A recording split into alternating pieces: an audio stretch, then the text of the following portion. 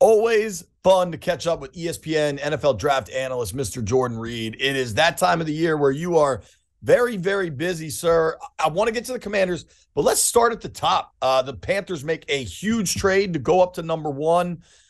I think it should be Bryce Young. I'm a huge fan. I think he anticipates on a level you don't see a lot of college quarterbacks do, but I get that he's smaller than I am. And this is the big leagues. What do you think?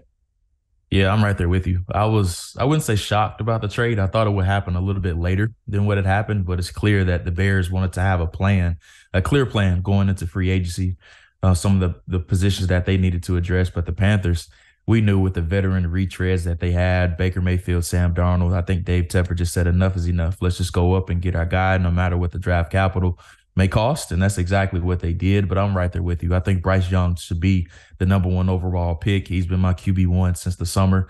His poise, his moxie, his play patience, just everything that he does at the quarterback position is what you want. But he is 5'10.5". He's little, 204 man. pounds. He's small, but What's his official weight? it was 204 pounds, which is what he measured at the combine. But there's a reason why he didn't throw at the combine. We knew he had a lot of extra weight on him trying to bulk up, but just strictly talking about the player, he's everything that you want at the position. Dude, what happens if, just to keep it in Washington, Deron Payne or John Allen brings a 195-pound dude down? You know what I mean? Like, But here's the thing though, JP, you can't hit quarterbacks like that's that true. anymore. You're not allowed to So put your weight on them. I think that's an area where the Panthers may feel comfortable with, assuming Bryce Young is the guy, but also he does a really good job of not taking clean hits. He's very slippery. Now, he's not Kyler Murray. He's not that type of athlete, but he very rarely takes those square on or head on shots to his body. So I think he'll be fine long term. All right, let's move down a little bit. Any major surprises you think in the top 10 picks that people are gonna be like, wow, where'd that come from?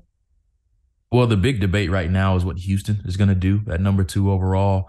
I'm hearing different things. When I was at the Senior Bowl, I was hearing Will Anderson all day long, and then there's whispers about they like the quarterbacks, and then now there's whispers they only like Bryce Young. And even if C.J. Stroud is there too, they're going to take Will Anderson. So there's so many different things that you're hearing right now, but I think they have to take a quarterback, honestly. There's no way you can try out Case Keenum or Davis Mills for another year there. I just don't see that happening.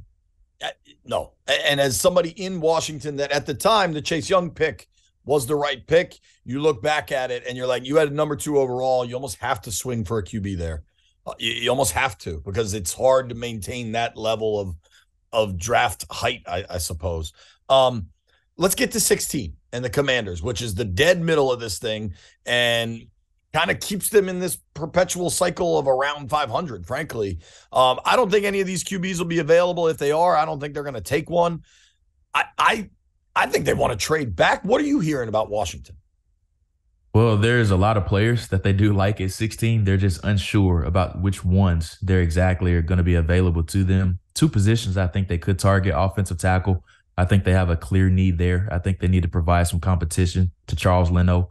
He's clearly not the long-term solution at that left tackle spot, so I could see them bringing in a young offensive tackle to provide some depth or some competition there. They brought in Andrew Wiley, bringing him over from Kansas City. He's probably going to be penciled in as your right tackle with Cosme moving back inside. So I think offensive tackle is definitely one area, but cornerback is another. Finding somebody opposite of Benjamin St-Juste, who was a really good player for them last season, a 3rd-round pick. So just finding a pairing with him. I think cornerback could be another option for them at 16.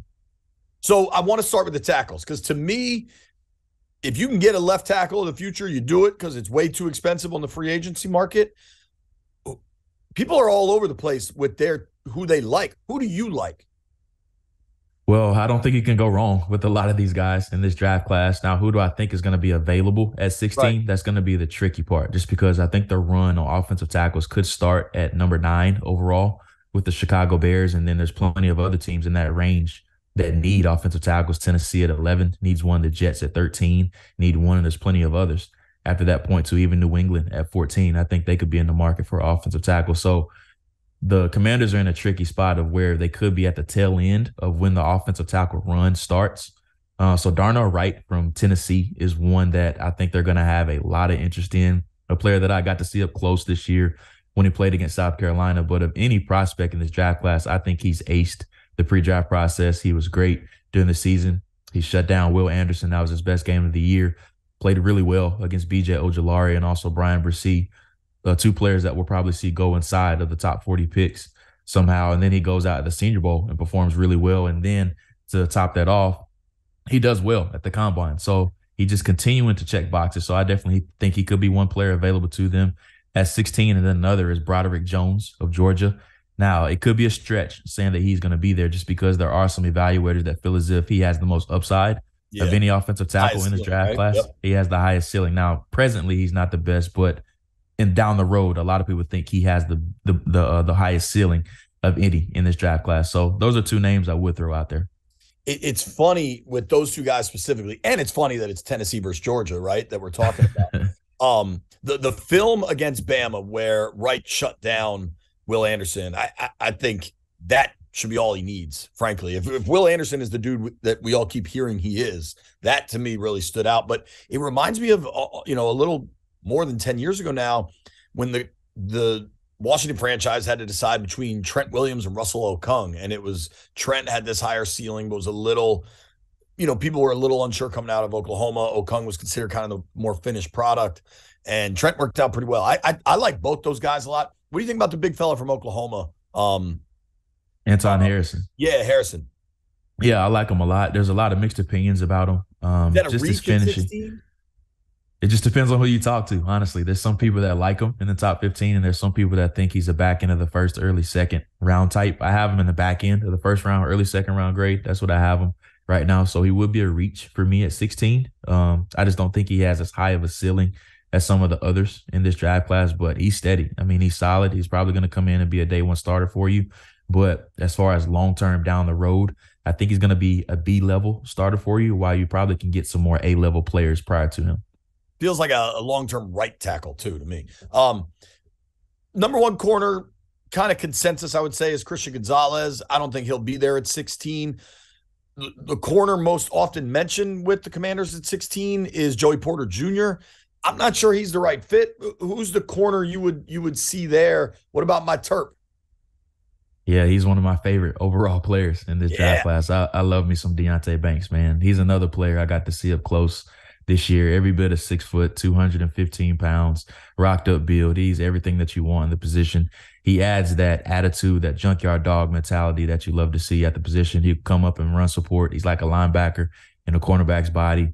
Very smooth in his technique, has ball skills. Does need to get a little bit better as far as his ball production, finding the ball in the air, but I think that'll come over time. But his upside, I think, is immense, and it would not surprise me if he ends up being one of the better players in this draft class. And I agree with you. I think he's a little bit of a better fit, especially with Washington wanting to play predominantly zone, so having his back to the sideline a little bit more.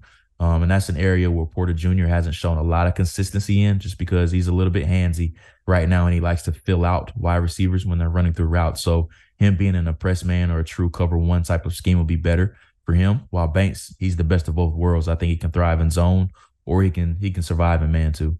Well, and 6 foot 215 on a regular person might sound kind of normal, but corners are usually rangy and wiry. 6 foot 215 for a corner is jacked. I want people to kind of understand that.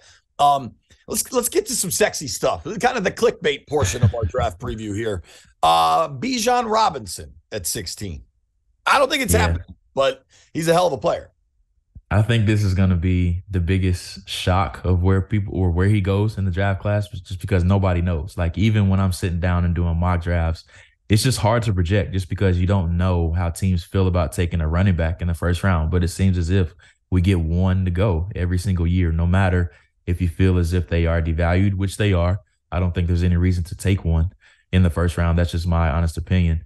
But when you're talking about a player of Bijan's stature, a player that's a top 5 consensus player in this draft class, sometimes you just have to throw out the devaluation of the position. And like, the draft is a big dart throw for everyone. But with Bijan, not saying he's a safe pick, I don't like using that, but he's one player that translates really well to the next level. So if you want more upside at the running back position, and Brian Robinson has been a good player for him, Antonio Gibson is going to factor into the rotation too, but those guys don't have nearly the upside that Bijan Robinson has right away. And you look at what Saquon's done for the Giants, and when there are those exceptional talents at running back that make you reconsider the valuation of the position, to your point. Last one. You're excellent at what you do, and we appreciate your time. What's more likely for the Commanders round one, a quarterback or a trade back? Oh, trade back without question. 100%. I like just speaking to some of the players, some of the scouts within the building. They just feel confident about Sam Howell. They feel good about Jacoby Brissett, and they're just going to let it play out. Eric Bieniemy seems to be very confident in Sam Howell and his abilities. Just listening to his introductory press conference, he seems to be fired up about working with both Jacoby Brissett and then also Sam Howell. So they seem to be content with the two quarterbacks that they have at the top of the depth chart. Thank you, buddy. A little more than a week and you get to get some sleep. Oh, I'm looking forward to it. Thanks as always, JP.